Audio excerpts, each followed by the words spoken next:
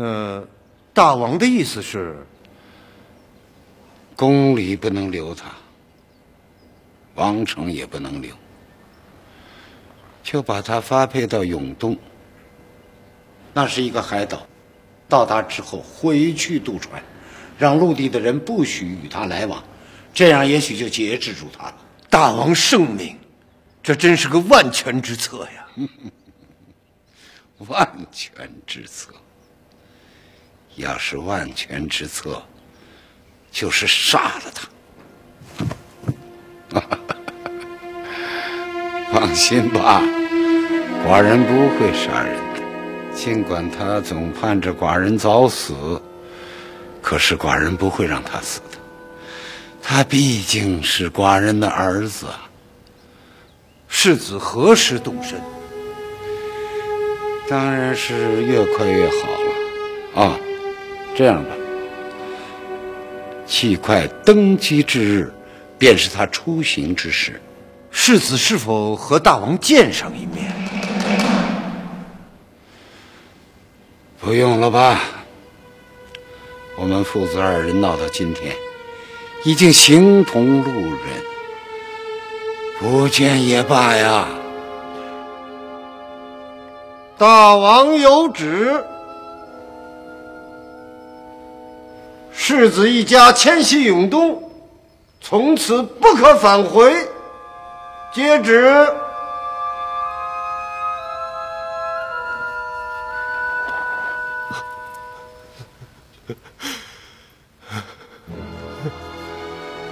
陆成，你哭什么？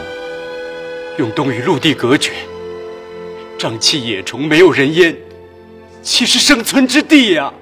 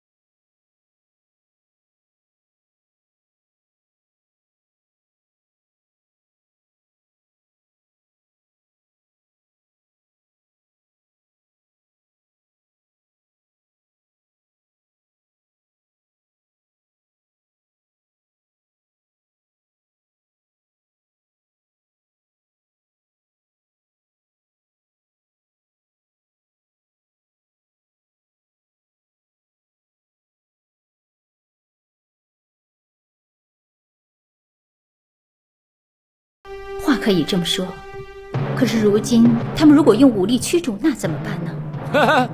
他们武力驱逐，我倒要看看他们有没有这个胆。可妾身还是不放心呀。有什么不放心呢？想做什么做什么。妾身哪有心思做什么呀？你没心思，没心思。哎，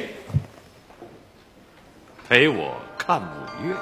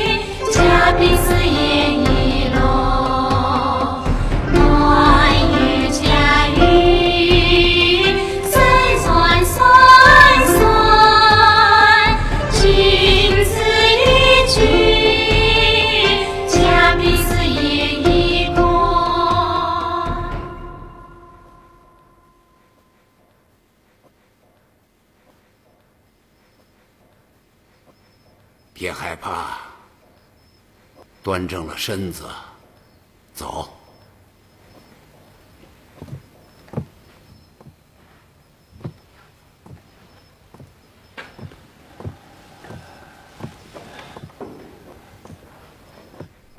走啊！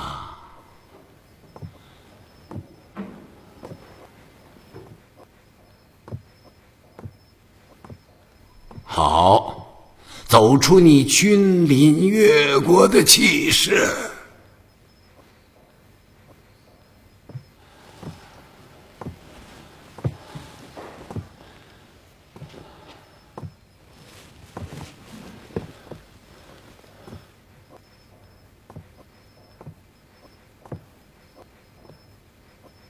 坐下吧。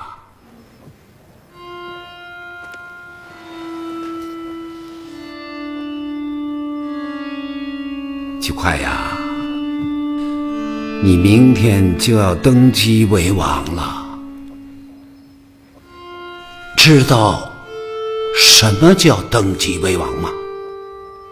知道。说说，让为父听听。坐在大殿的王位上，听群臣们奏责，然后判断谁是谁非。这几句话是你母亲教给你的吧？要真是这样简单就好喽，父王也不必为你操这么大的心。这登基为王，就好比你的脚踩在我的肩上，你踩在了我的肩上，就是站在了这个国家的最高处，去俯视你的臣民。臣民就是你的基石，他们的命运，就是说他们该生还是该死，该走还是该留，都要牢牢地掌握在你的手里。如果有朝一日有人要动摇你的权利，这时候你必须当机立断，毫不留情，把他们全部杀掉，懂吗？我不会杀人。你要学会使用手腕，恩威并施，为你所用。杀是要害，可也不能滥杀。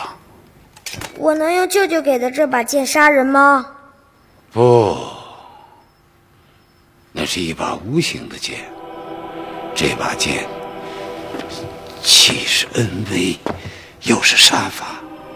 一旦用着它的时候，它会又狠又准；用不到它的时候，你就把它抱在怀里，好好的藏着，懂吗？懂了，我睡觉一直都抱着这把剑呢。好啊，懂了就好。我该回去歇息了。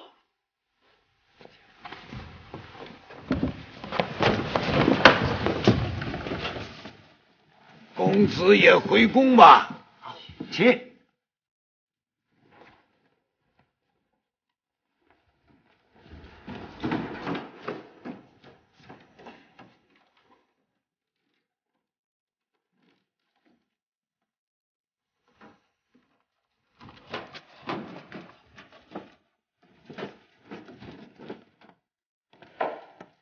儿啊，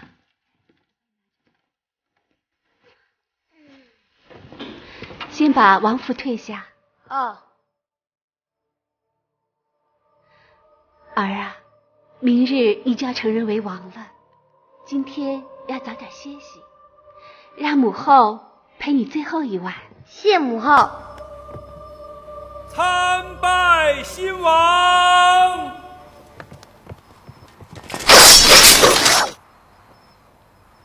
舅舅，让我舅舅进来。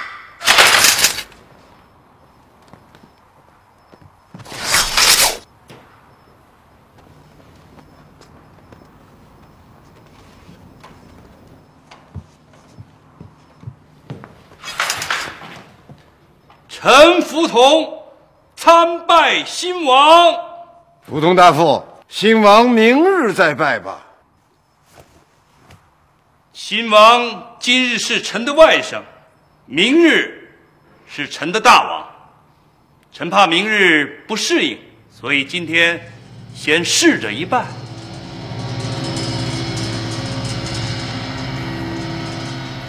啊，行了。舅舅请起。谢公子。送公子回宫。诺。公子，请。公子，夫人，老夫先告辞了。公子，请。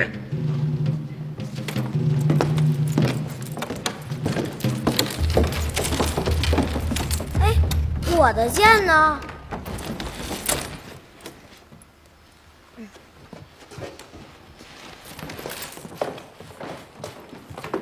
舅舅。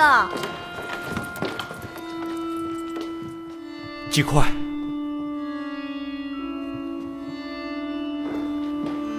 走吧。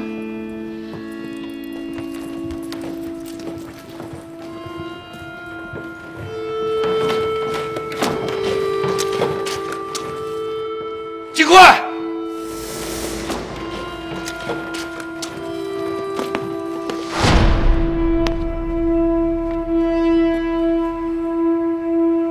壮士还不动手！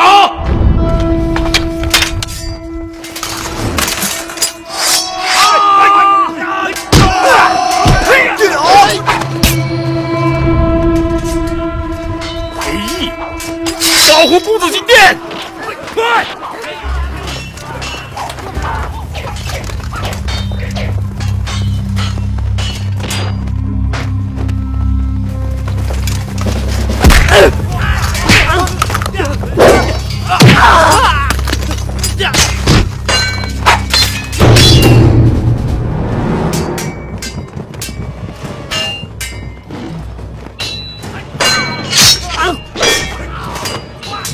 壮士快动手！扶同，放手！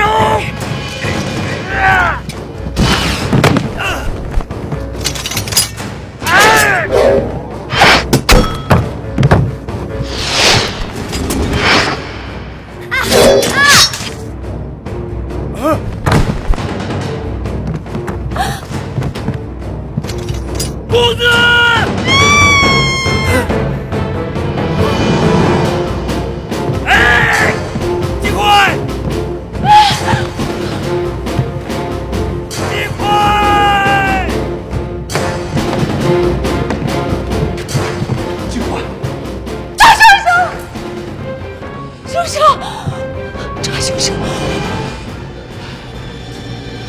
鸡块，舅舅对不住你，可舅舅对得起越国。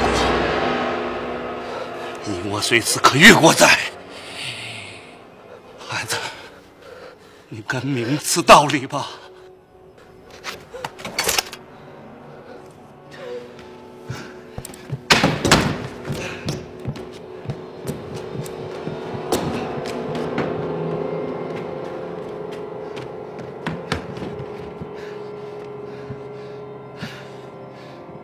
太子呢？越国的大王，我们的耻辱全靠你来洗刷了。扶同去了。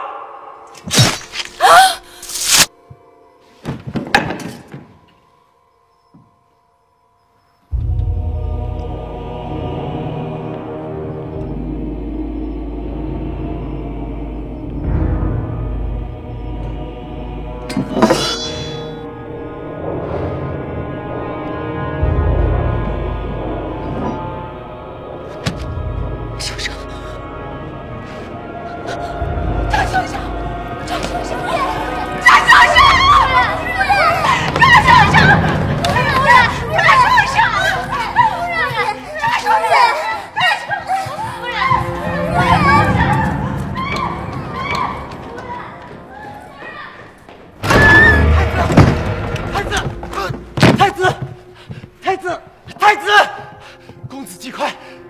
只怪他遇刺身亡了。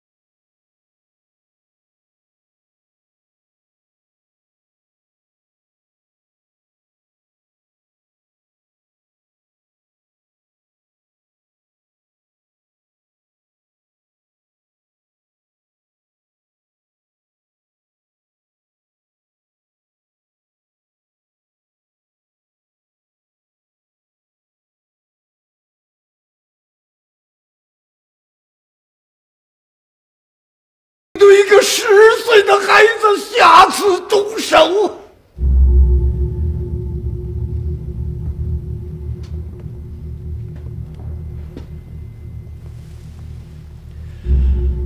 公子季快死了，你们觉得很奇怪吧？其实这必然的很。公子季快是在劫难逃，他是你们的牺牲品。公子接受了吴国的刺杀，满朝的自以为是的文武大臣们，包括我们圣明的大王，都以为你们拯救了越国，从此天下太平。你们好像占了多大的便宜，而不知为耻。本太子愤怒了，所以大王把我废掉了。你们没有一个人敢站出来说话。你们上蹿下跳，想把本公子置于死地而后快。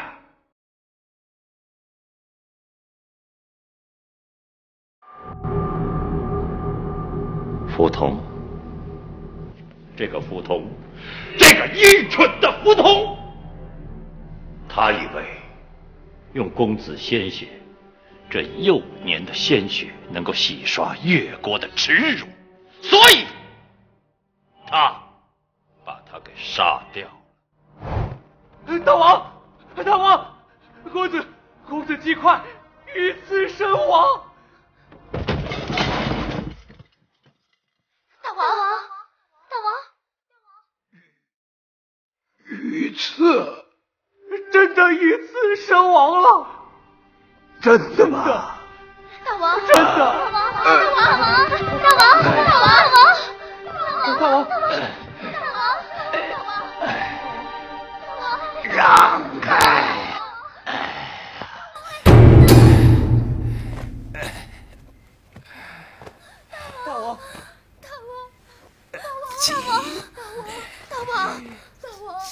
奇怪，奇，大王，奇呀！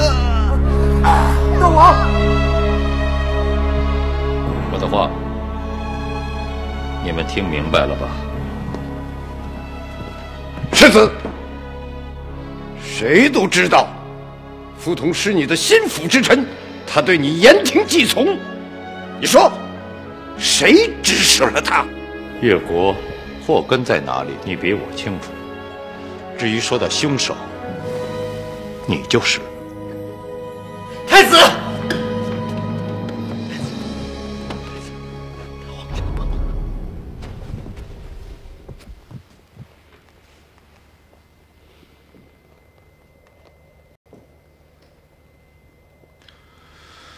啊，大王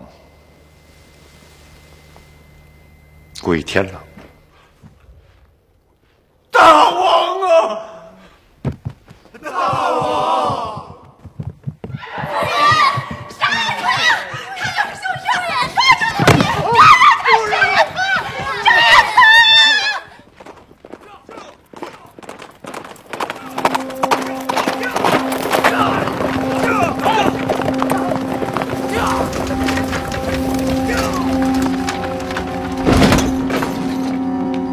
黑衣何在？黑衣何在？说！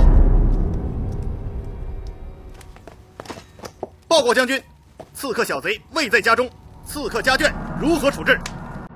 一个不留。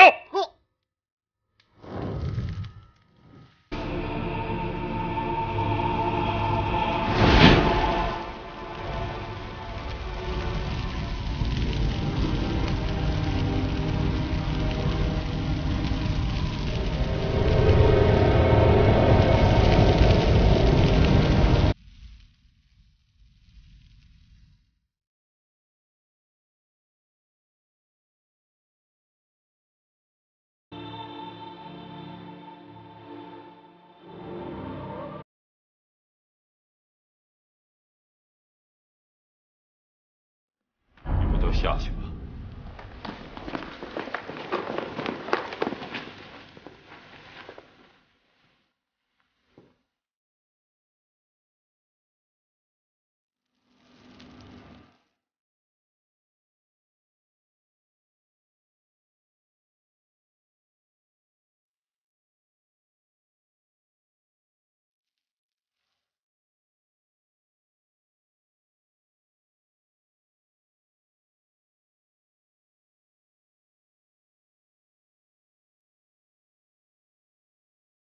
本该为你流泪，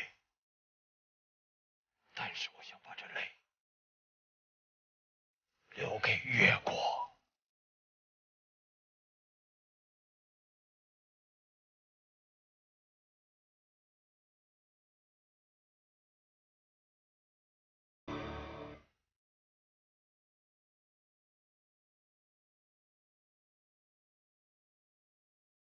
公子遇刺，难道与世子有关？我说无关，你信不信？我信，可是有人会不信。夫人是指我父亲，我父亲若不亲，恐怕对世子与夫人不利。夫人若留我母子在你们府上，恐怕对夫人也不利。我父是我父，我是我，我已经信了夫人，心里就堂堂正正。即便我父亲降罪于我，渊罗也不怕。大将军，你这又是为何呀？大将军，姬快公子被刺，勾践难逃其咎，已不可再登基为王。大将军中流砥柱，国之栋梁，为何不登基为王啊？住口！莫比耶，你信口雌黄！你是想将老夫置于不忠不义之地吗？何为不忠不义？如今王位已白白送入大将军之手，此时不取，更待何时啊？哎呀，越国已再无可继位之君，大将军难道忍心就眼睁睁地看着越国无君而弃之不顾吗？一派胡言！勾践无子吗？勾践暴虐，其子怎能够继位？有何不可？只要他是王族。大将军，退下！大将军，退下！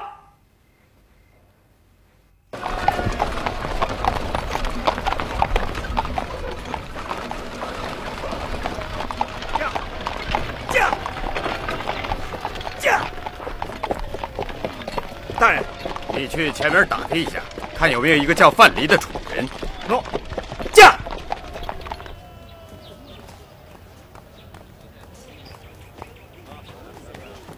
客官，您久等了。九娘，哎，上酒。马上就来。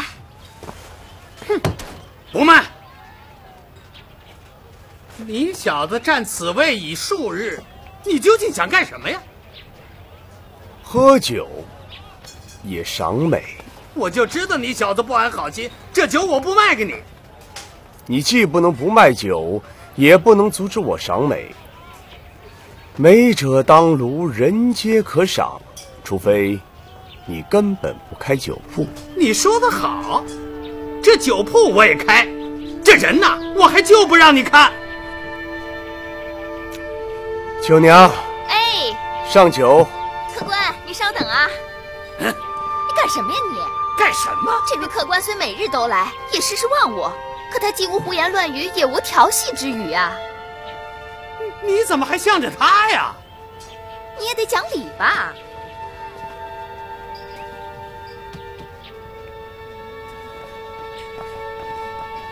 先生，那边有官家找你。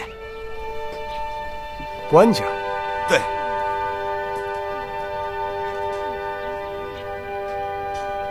秋娘，酒钱。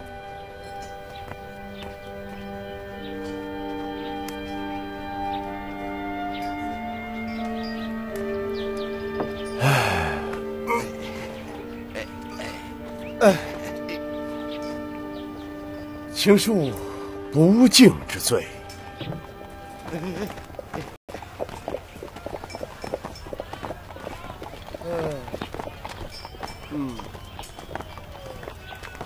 官家，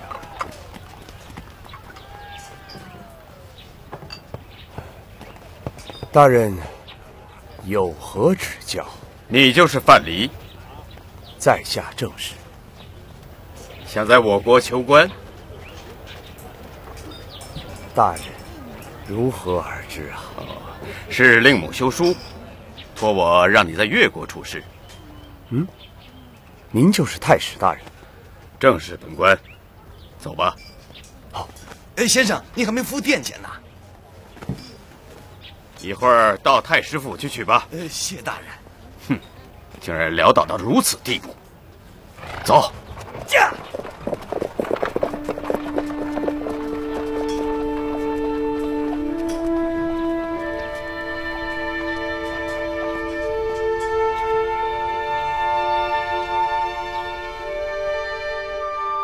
客人请。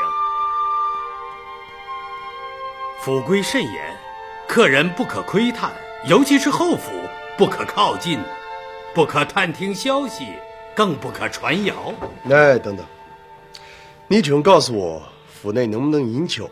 不可饮酒。哦，这样，劳烦你啊，带一句话给你们家大人。请讲。大人必丢官。丢官？哦，他真是这么说的？是。此人真怪，其母想让他出仕，而他自己却佯装癫狂。如此是我错怪他了。去吧，把他请来。诺。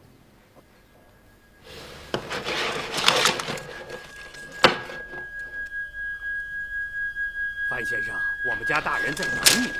哎呀，你别拉着我呀！大人，范先生到。范某拜见大人。啊，来来来，快请入座。谢大人。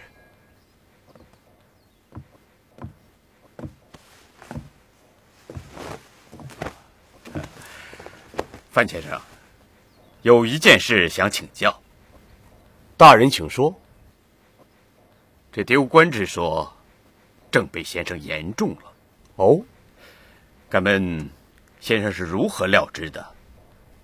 哎，这卦象之说全都是为了生计，偶尔言重，请大人不必信以为真。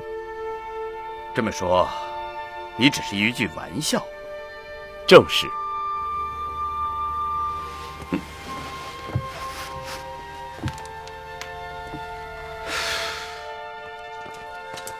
将军，来。将军，行，你们先下去吧。诺。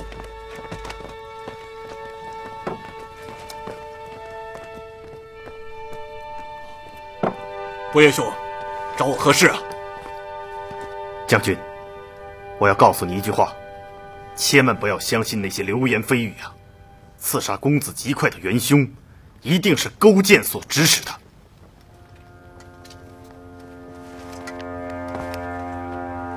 这，我还是不大相信。勾践被大王所废，便指使扶同刺杀了公子极快，大王也因此而死。眼下我越国正面临着没有君王的大乱局面，如此下去，大逆不道的勾践会让越国灭亡啊！我越国为何如此多灾多难呢？将军，为了越国之存亡，也为了大将军，我想问你一句话：你愿不愿意和我一同做一件轰轰烈烈的大事？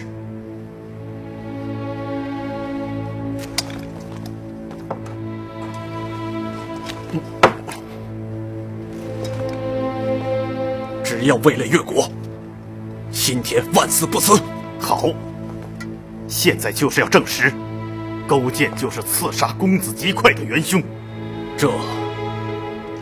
只要林公甫将军抓住刺客，便可证实。如此一来，就可以置勾践于死地，再除掉勾践之子羽夷。从此以后，越国就再也不会受勾践的祸害了。那越国的大王由谁来做呀？到时候你就知道了。这事可非同小可呀。会不会有违天道啊？是否有违天道，那也只能听天由命了。就听天由命。我们去卜一卦。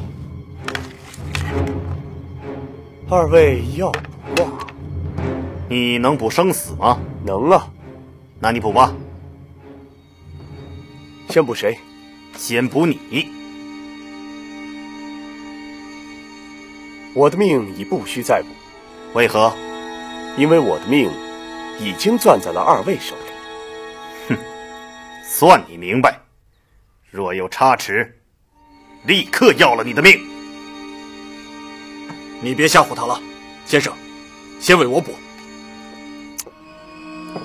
其实二位的命可以一起卜。两个人一起，那如何卜得准呢？二位乃生死兄弟，现在的命已经攥在了一块儿。废话少说，快卜！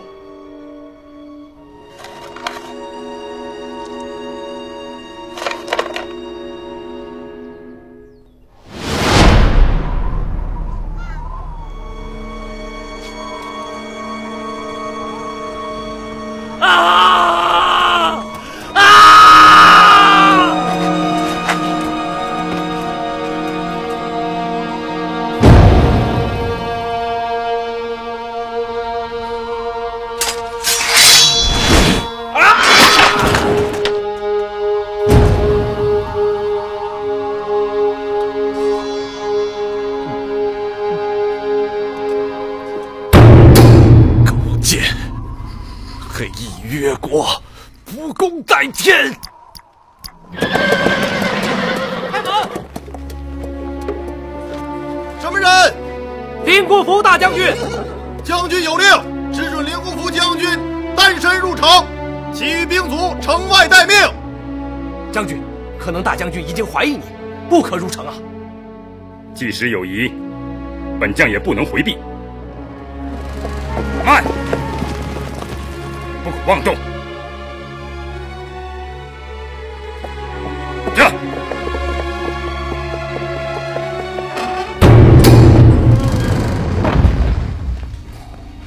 范蠡拜见大人。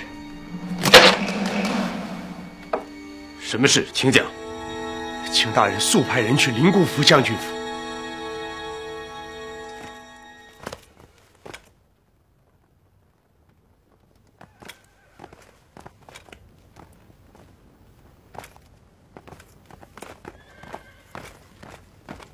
请。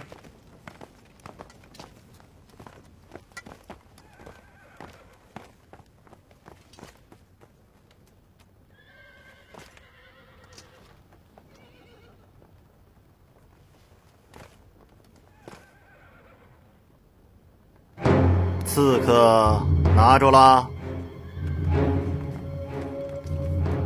晚了一步，刺客跑了。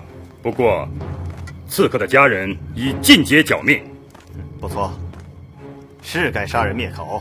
本监有失职之罪，可我……先不言有罪无罪。大将军一直在问，公子姬快究竟是何人所赐？刺客所赐。刺客名叫黑翼，他以前曾是王宫武士。刺客如何藏身于宫内呀？刺客是被扶同所收买，林姑父亲眼所见，刺客扮成扶同的士人。一名刺客如何能刺死公子啊？刺客是王宫武士，对宫中情形皆熟，更何况其剑艺精妙。照你所言，扶同并未动手。扶同动手了，他死死抱住本将。由于事发突然，禁卫们也是猝不及防。依本将看，一定是宫内有人与刺客里应外合。将军说的内应就是扶同？不，绝不止他一个人。你说还有什么人？莫不是你们也怀疑我吧？你有失职之罪，但绝没有刺杀公子的胆量。你林国夫，你为何不说实话？勾践的夫人雅玉和公子羽衣就在你的府内，你作何解释？末将不知。若真有此事，要杀要关，随你们。大将军，请你回府等候处置。哼！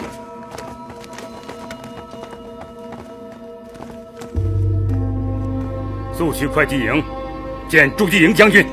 诺。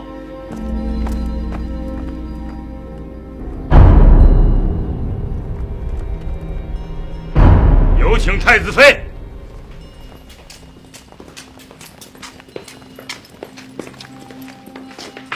林姑父将军，拜见太子妃。太子妃，本府有点事儿，恐怕要惊动太子妃和公子。那会危及到府上的人吗？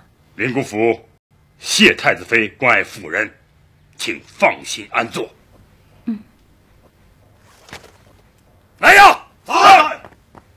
不许任何人碰了太子妃和公子。诺。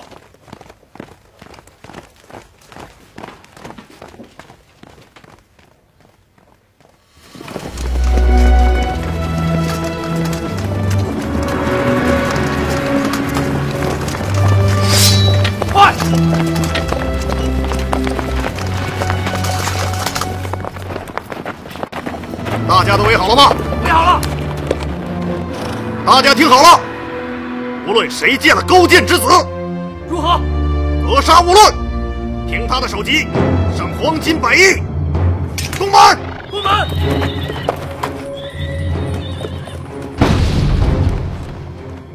开门！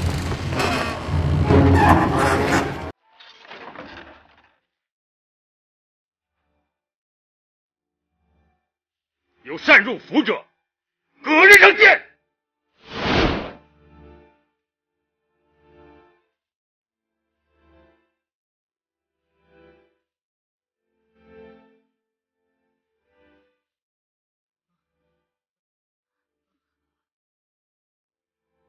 大将军，大将军，大将军不好了！